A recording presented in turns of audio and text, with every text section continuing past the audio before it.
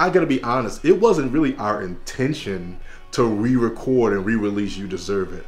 What happened was I went to Atlanta, Georgia for Tribal Nights, and when we sang the song, it was such an amazing encounter that there was no way we could not release that for everyone to be able to experience it.